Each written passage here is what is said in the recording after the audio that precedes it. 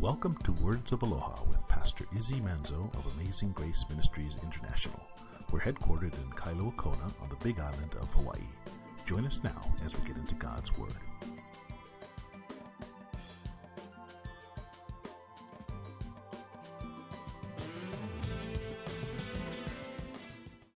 When Paul writes to the church at Corinth, he goes, guys, I want to know, those that are talking so arrogantly like it doesn't matter that I'm in sin.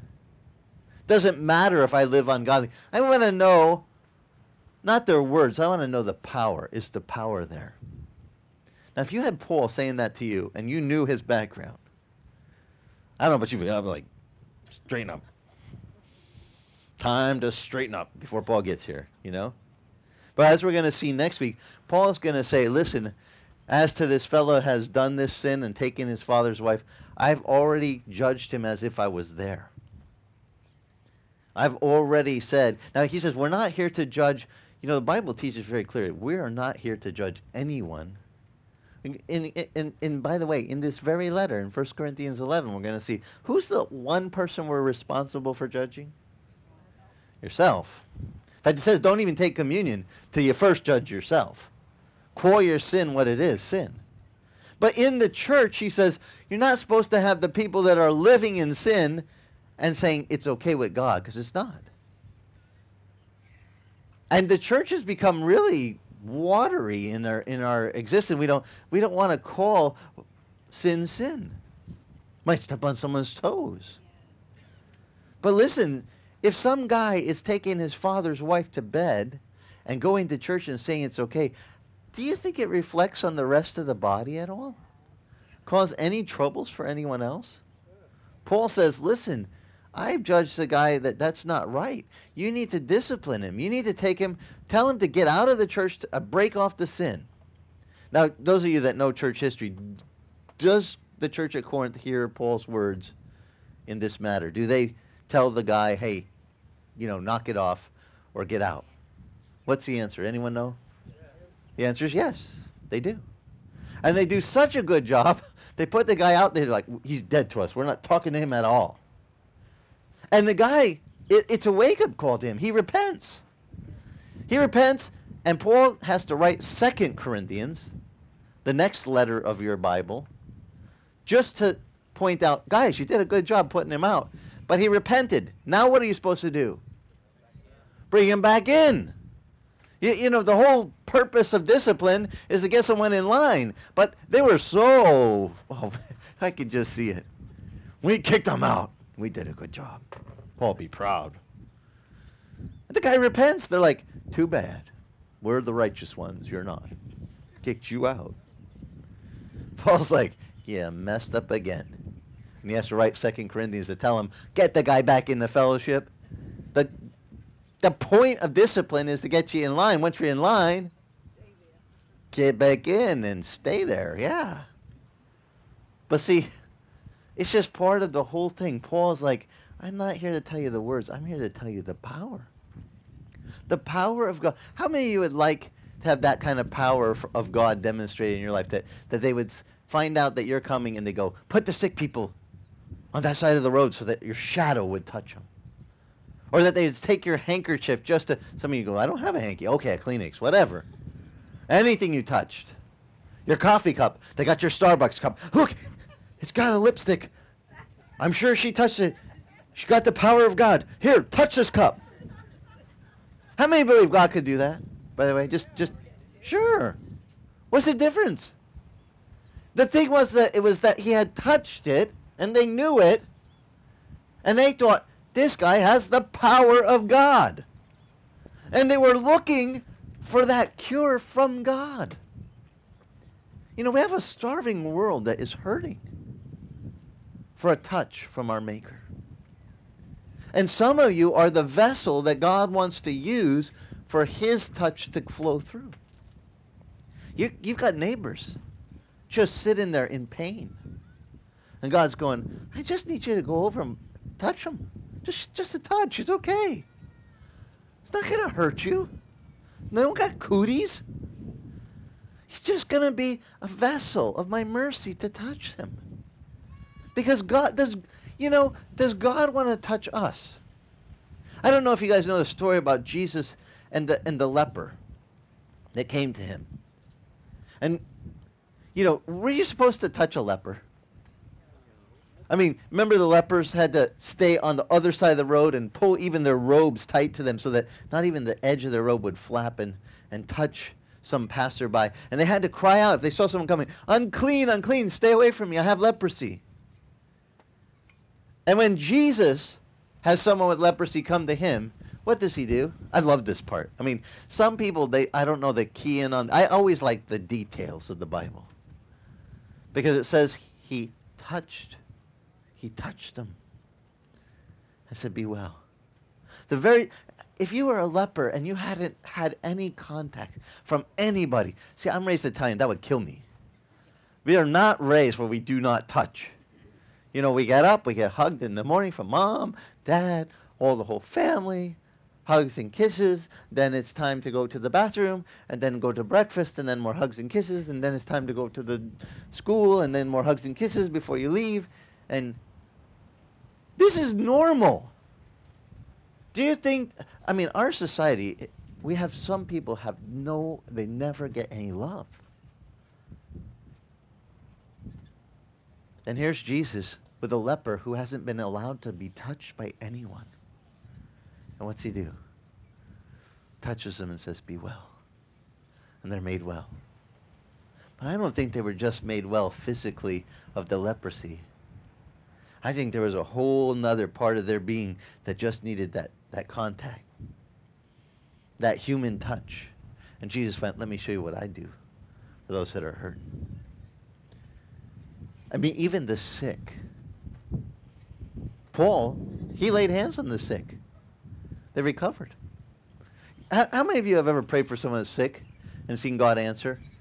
Just cool things that he does, you know. It's just, did God quit his job? No. He's still in the business of touching lives. And you know, the beauty is he's willing to use vessels like us to do his handiwork. Paul said just 2 chapters ago, don't you know that your body is a temple for the Holy Ghost? God put his Spirit in you. Why? Because now you're a portable container for the Spirit of God to go touch people's lives. And the power of God can touch their lives just through a simple gesture. Just through a touch. Just through a hug. Just that practical God loves you. It's real. It's really, and it can do such great things. But we have a culture that says, I don't know if those things are even around anymore. Maybe God doesn't have his power. Maybe he turned off the switch. I remind them what the scripture says in Hebrews. Jesus Christ is the same yesterday, today, and what? Forever. Always the same. Jesus said, lo, I am with you always. Even to the ends of the age, I am with you. I'll never leave you, and I'll never what? Forsake you. If he says he's never going to leave me, and he's never going to forsake me, and he says, don't worry, I go to my Father's house. Don't be troubled. In my Father's house, many mansions. I'm going to prepare a place for you. That where I am, you get to be with me also. And don't worry about it, because I'm going to send a comforter, and he's going to be with you. And who is the comforter? The Holy Spirit. Now, did Jesus say he's only staying for a while? So only the first few guys in the church get him, and then the rest, good luck? Because that's what some churches are teaching today. That the Holy Ghost was around back then for the first guys, but sorry, we're downline, we don't get any. That is a lie from the pit of hell. The devil wants you to believe that, because the devil doesn't want you to know about the power of God's Spirit. Because once you know about the power, you're going to upset the apple cart. I mean, you're going to start helping people. And the power of God might work through you. And boy, that'll mess up everybody. You're like, oh no, Izzy's got God's Spirit's on him, you know. Power's starting to flow. Uh-oh. Do you think the devil's happy that we have God's Spirit? Gives a standing ovation. Yay! Good job, you got the Spirit. He hates it. But how many of you could stand just like Paul and say, Don't worry. What I'm talking about, I don't need to tell you by words. I'll show you by the power. Yeah, I personally have experienced the power of God. And it's not my power. I can tell you that. I am certain it's not me. Because I can't do the stuff he can do. I had the privilege of putting my hands on a man's knee that was blown out by a beam that swung into. He was a high-rise metal worker in Arizona. And it tore all the ligaments away. It tore the muscle away from the back of his, where attached here at the back of the knee, and his calf muscle pulled down because they're attached here and here. And so his calf muscle was in a ball at the back of his Achilles heel, and it was like, looked like a baseball stuck. And then the weird part was, I never seen this until that day, that once you pull the muscle out of the way, you know what you see from the back? Bones. You actually can see them back there because there's no muscle covering it up. And this guy could take his leg and go this way and that way. It was completely destroyed. He had to wear a brace. One leg all beefy from 9 years of walking, covering for this leg, dragging it. Big old iron worker. Had prayer over and over and over. And he's like, I guess God just doesn't want to heal me. I go, well, do you mind if I pray? I mean, the pastor said just do it. And how do we know? Maybe today's the day. You know, maybe God wants to do something. And I was always complaining, Lord, I get to lead everyone to you, but I never see your power. I want to see your power. Not that any young Christian would ever complain, right?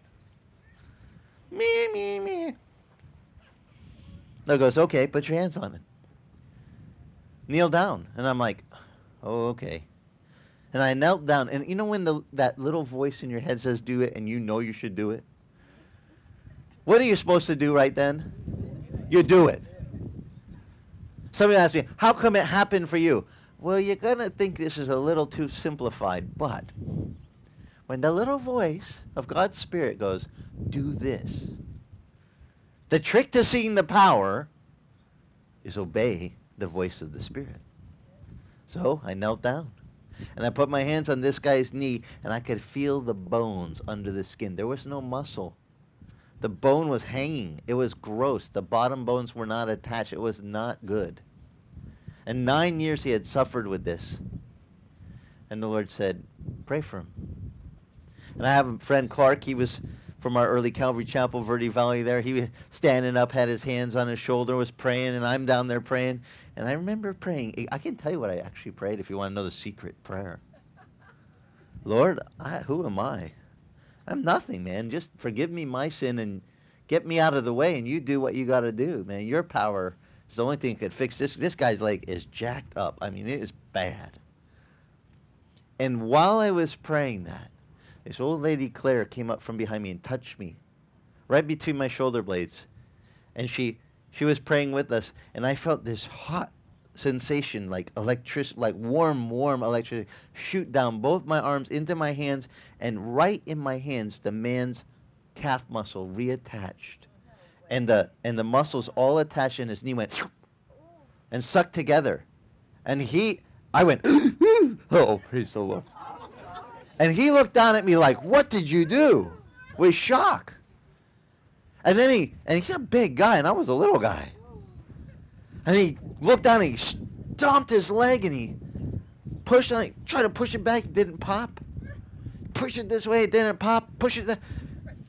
Jumped up, he started jumping up and down really hard with just full force.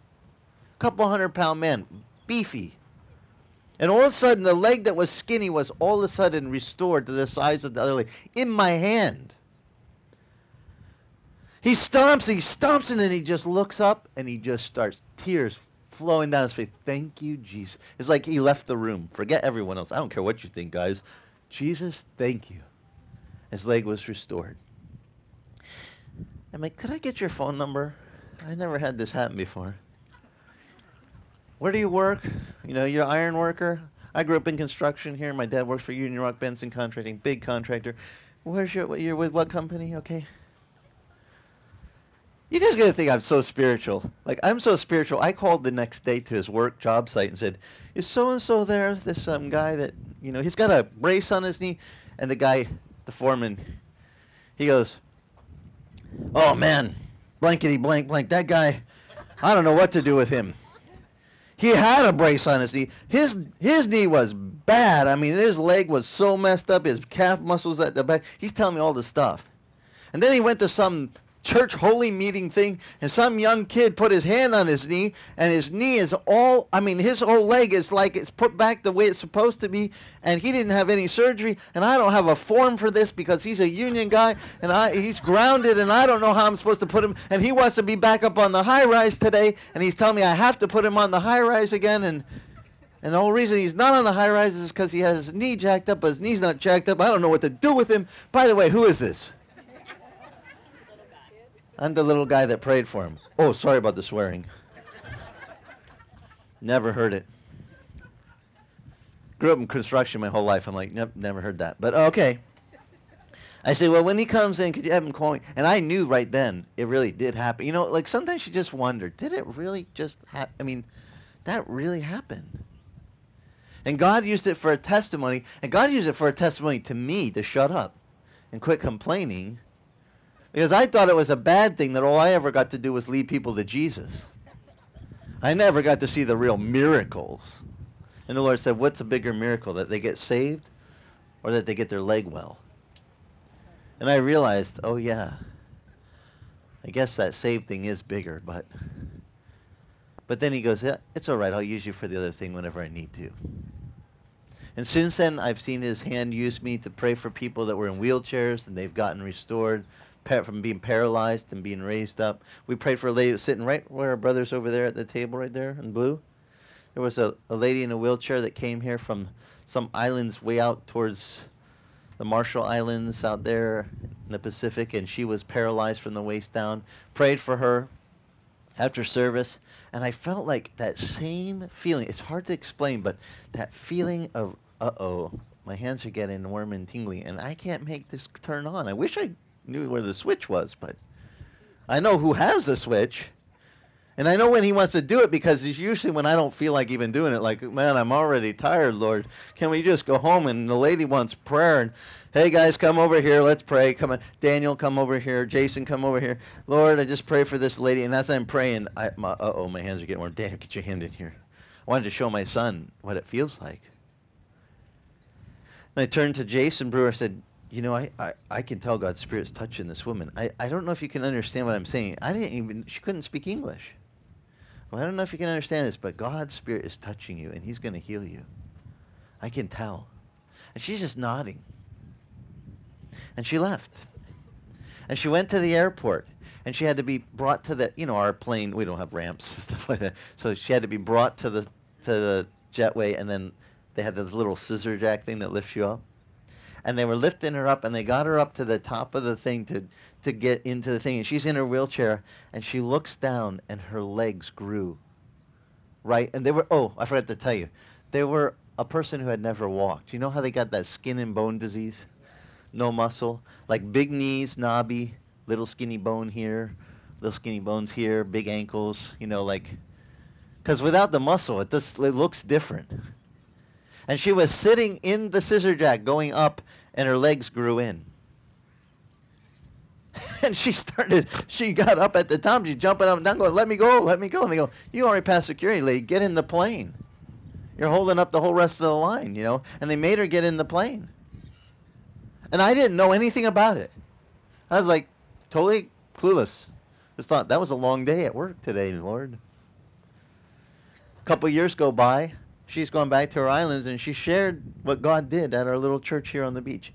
A family, a couple islands over, saved up their money for 3.5 years so they could come here because they heard there's some crazy preacher who preaches from the Bible, and he prays for people at the end. And so there's 3 generations, grandpa, father, and son, come with their grandchild. There's 4 generations, but 3 of them they have this progressively crippling disease. And so grandpa's in a wheelchair, paralyzed from about here down. The father, it's come through his legs up to his hips. And the son, it's in his legs, and he's dragging. He's got one of those walkers, and he's able to drag himself like this. And they all work themselves from there to that table.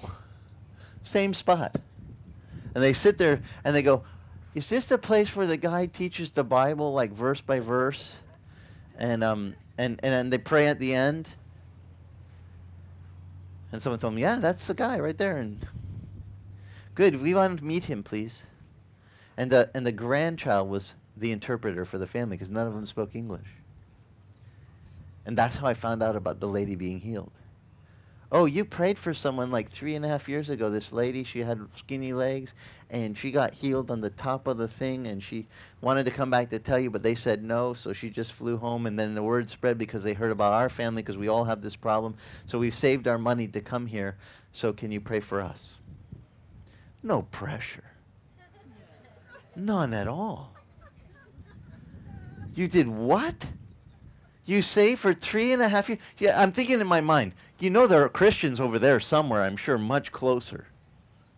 Why aren't they using the power of God in their area? Because I don't have the exclusive on this. I mean, God's power is available to all of you. You know this, right? It's like all of us can have his power from the Spirit, not me alone. He's an equal opportunity God here. But they came all the way. And I'm thinking, Lord. And everybody had dug out. It was me and Wally Dolan. We were the last two guys. I'm like, Wally, the little kid just told me how come they've been waiting all this time. And I just thought they wanted to have lunch or something. And they're all in wheelchairs and stuff. And Wally says, well, guess the Lord has an appointment. And we go over there and we pray. And I felt like the Lord said, start with the elders, you know, start with the oldest guy first. Didn't really feel anything. Went to the dad. Seemed like he's like maybe a few years older than me. And when I did, I could feel, uh-oh, I felt this before. Hey, Wally, guess what? I think he's doing something. Wally's just nodding. Come on, let's hurry up. We got to go. Pray for him. Pray for his son, the one that was dragging with the little walker. And when I put my hands on that boy, I knew, uh-oh, it's all over. I felt this. That's the same feeling when I had my hand on that guy's knee. He's doing the same thing right when I'm touching this young man. Maybe his 20s, mid-20s. I'm like, know this one. Son, I don't know if you can understand me. Could you interpret to your dad or your uncle, whoever this is? Just tell him that I know God's Spirit is touching. The power of God, just like he touched that lady, is touching him right now. And the kid told him, and I looked at him and said, can you feel that? And he just looked at me. I said, no words are necessary. You know, when God's power is moving, you don't really need words. He's just looking at me like, well, he goes, okay, time to go. Trailer's all packed up. The guy's got it all bungeed. Everything's ready to riot. Let's go. We get in. I turn around. There's the rig right there. I turn it this way. And I start to go, and Wally's ahead of me, and I look back, and the boy is throwing the thing in the air and running after me. And the dad, who was in the wheelchair, has jumped up and is running after his son and yells at his son. And I'm watching in my mirror this happen. And the son goes, Dad, and runs back. And they hug. They're just like looking at their legs and standing and jumping. And they're waving to me. And the Lord goes, don't stop. I was like, oh. I call Wally on the cell. He's right in front of me. Wally, look back in your mirror. By now, they've made it into the runway, and they're jumping up and down, waving. And the Lord said, just wave. You don't need, God doesn't need glory grabbers. He does his job. And when he did that, Wally just went, oh, good thing we waited. Because he was like, it was one of those days, when church went too long already, and you just want to get home, and why don't they get over with this? And it's kind of cool when God's power shows up. I always wonder, why does he wait till the end sometimes, do you ever notice that? Have any of you ever seen God move, and they call it afterglows? Yeah. Like the service is over, and after everything's all done, and most of the folks have gone home, there's a few people left, and all of a sudden God's power shows up. And miracles happen, and people go, why didn't I stick around? I don't know. One thing I learned about the Lord, though, he doesn't care about our ability. He just cares about our availability. Are we willing to be used? Lord, I'm here. Send me. Use me. And you know, I know Paul experienced the power of God just like I'm talking about, and he knew God's power is awesome. You know, when God's power delivers someone from a demon, when God's power heals someone from a sickness, an incurable illness, and he touches them, and that person's life is just, I mean, impacted. Like, guys, it's a really cool feeling. And Paul wasn't like, hey, I want to have a theological debate with you when I get there. He said, you guys are arrogant. I want to see who has the power when I get there. Because he knew the power. Christians have forgotten about God's power. We've actually made God like he's powerless. He can't really do that anymore. We have a theological teaching that says he doesn't operate in any of those gifts anymore. Gifts of healing, they don't happen. Didn't you know that was for the early church? And I'm like, when? Where was the decree that the Spirit quit his job? I want to know. I've been reading this book for 35 years. I can't find the verse. In fact, I know it's not in here because I've read every single verse. I've taught every single chapter by chapter, verse by verse, through the entire, from Genesis to Revelation to this church. It took 15 years. There is not a verse in here that says God's Spirit only will work in the early days. And then he quits. So I'm here to tell you, he's still alive and well. And if you need a touch from that, what I'm talking about, you need God's power to help you. Maybe you need God's power to deliver you from a bad habit. Maybe you just, just need him to give you the power over that addiction. Can he do that? Do you know how many people I have prayed for that I've seen delivered from LSD or coke or, well, we got a new word, but speed and crank and meth and cigarettes. They tell me they're the worst. Do you think God has enough power to deliver someone from addiction? Because the God I serve does it all the time.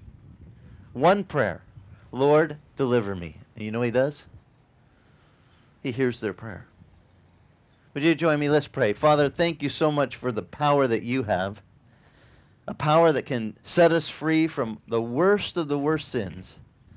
And I just pray, Father, that anyone who is hearing this, that perhaps this is new news to them, that you have power. Lord, I pray that you would touch them with your power. That sweet, delivering power that frees us from the bondages of the flesh and opens up our eyes that we can serve you in newness of life in the Spirit. I pray this morning for our dear brother and sister Sandy that are going to be joined to your son now in the waters of baptism, that you would give them the power, your Spirit's power, for any of the things that they need, Lord. And for all of us, Lord, we want you to pour out your power on us. We could be a light to this generation, to those in need. Give us your power. Anyone that agrees with me, I ask this, Father, in Jesus' name. And all God's people said, Amen. Amen. Would you join me? Mahalo for joining us. If you'd like more information about us, go to our website, AmazingGraceKona.com, and click the link to follow us on Facebook. That's AmazingGraceKona.com. Mahalo, and God bless.